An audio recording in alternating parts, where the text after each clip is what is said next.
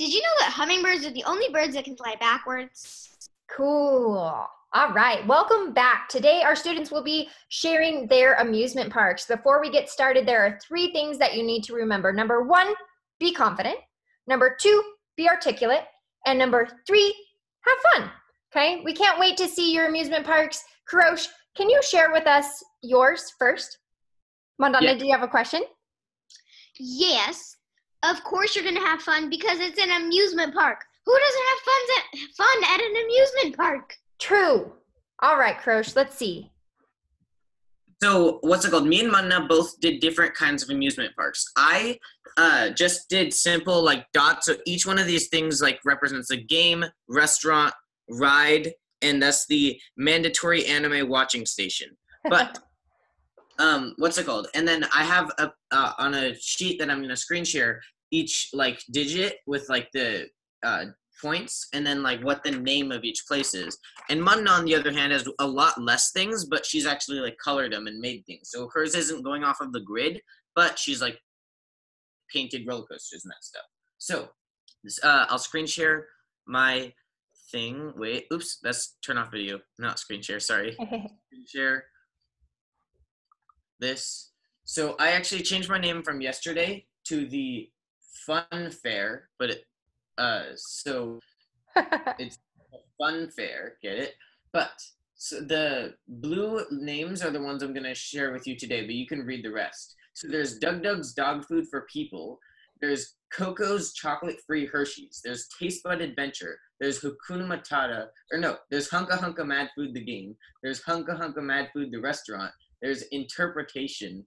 There's Only Pizza as long as it is cheese with no dairy. There's Trust Me, the reliable trust fall game. There's Schnitzel. There's Find the Body and Hope You're Not Next. And there's Find the Body and Hope You're Not Next for kids. There's Schnitzel V2 Reloaded. There's Taste Bud Adventure, the game. There's Schnitzel Revolution, the epic end to the trilogy. There's Game, the game. There's Space Fountain, which we went over yesterday. There's Did Someone Say Safe Roller Coaster? Because we didn't. There's We used to call this place Adventures of a Lifetime, but this is the name now to warn you that this is the only normal and safe place in the Fun Fair. Literally, this place is called the Fun Fair, and it has the word unfair circled in the title. And for the 4 restrooms, which I'll show you on the little share up here, those 4 dots in the middle are the restrooms, and the restrooms have different names. There's just the restroom, there's the restroom, there's the restroom, and there's the toilet. Get it? Toilet. So, I love that. And you can read the rest. Yeah, some of them have some funny names, so I'll stop sharing and Monday you can go over yours. Nice. Before you do, Kurosh, I think both of us, both Mandana and I should share what we thought about it. I thought that it was really awesome. I don't think that I will be going to that amusement park, but I do really like it. The Fun Fair, I might have some nightmares about it, but I do appreciate your thoughtfulness and your creative names in there. That was hilarious. I would not go because I think it's a scam. You think it's a scam? What gives you that idea? Nice job, Kurosh. You came up with a lot of different coordinates.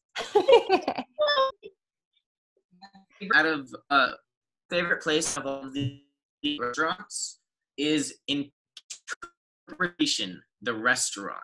I love that. My favorite games. Yeah. Are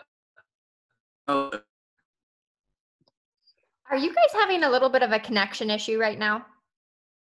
Well, I can still hear you, just not Kurosh. Yeah, I had that too. Oh, hello. Hello, you're back. Okay, you were sharing what your favorite part was? My favorite restaurant is Interpretation. And then my favorite games are Schnitzel, Schnitzel V2 Reloaded, and Schnitzel Revolution, the epic end to the trilogy. That seems like quite an interesting game. Yeah, it definitely does. I was really nervous about the one that said try to find the body and hope you're not next. That cracked me up. All right, Mandana, you ready to share yours? Yes, I am. So, as you guys know, You're not next for kids.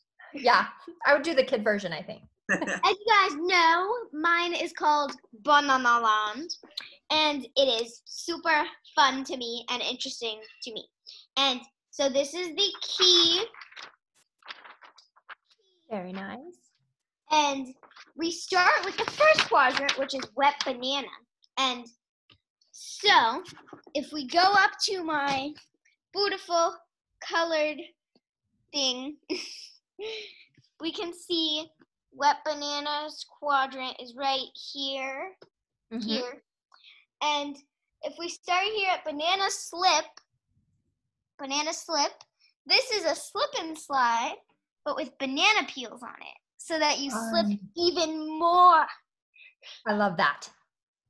And then, it's hard to hold a computer with one hand and not drop it. Then we have banana split. So this is a banana split boat.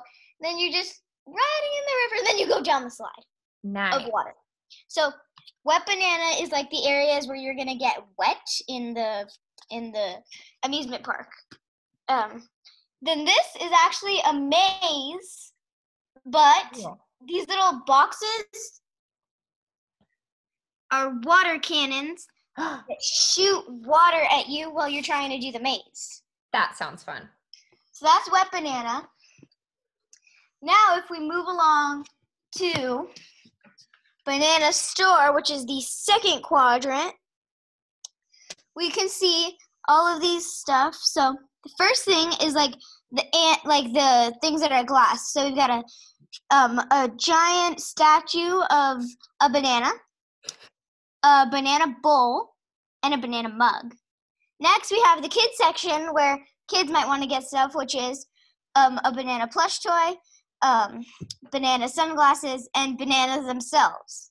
Next, we have bananas rides. So this is just this is banana coaster, and you go along the fruit the bottom, and then through the invisible hoop to this wonky ride, and then you jump from here into the banana tunnel back to the end. What? It's a very crazy roller coaster. Next we have, instead of a Ferris wheel, it's a banana wheel. And the people, there's a little person down there, I don't know if you can see it, but the little people go inside of the bananas and they ride around. Next, so if you've ever been to a real amusement park, have you seen those like ships that swing this way and that way? Yeah. It's, instead of that, it's a banana that swings this way and that way. And it's called Banana Twist.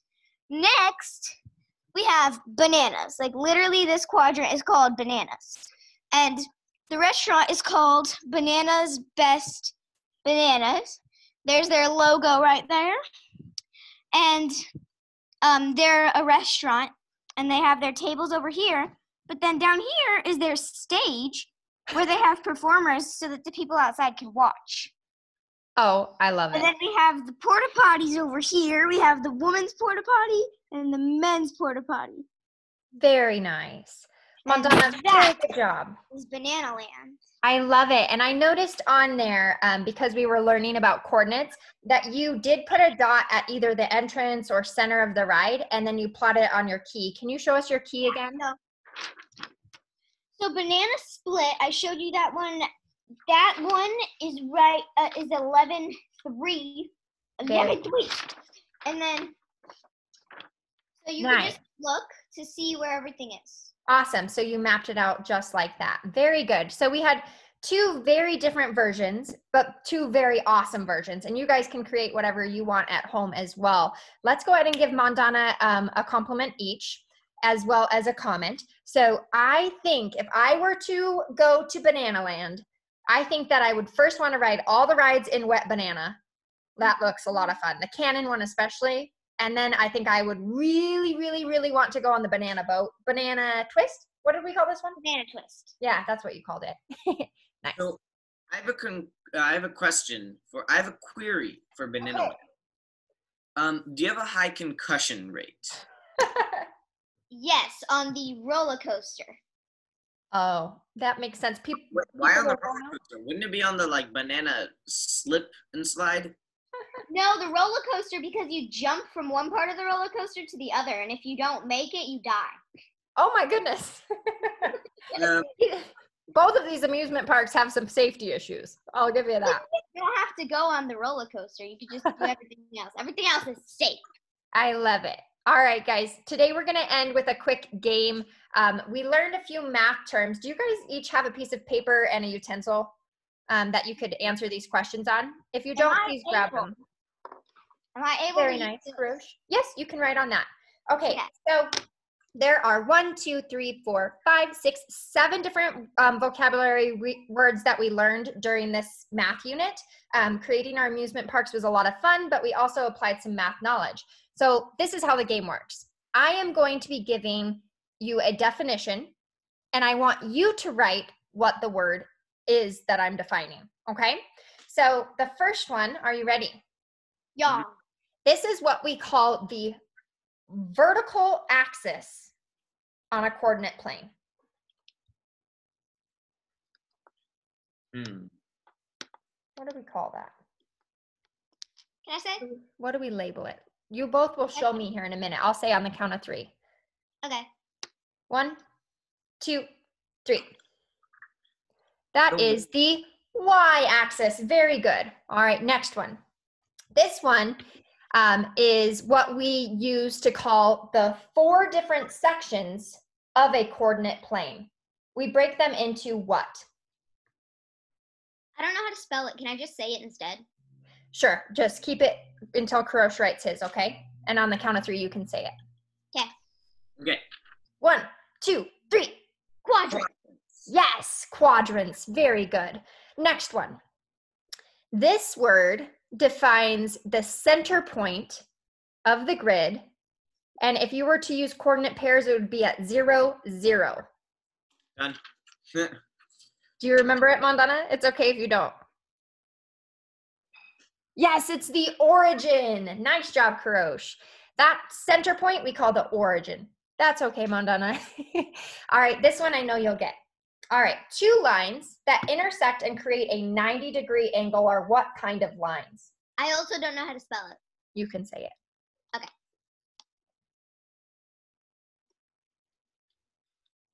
Be thinking, be thinking. All right, on the count of 3. 1, Wait, 2. it's a long word. It takes. Yeah, it's true. 3.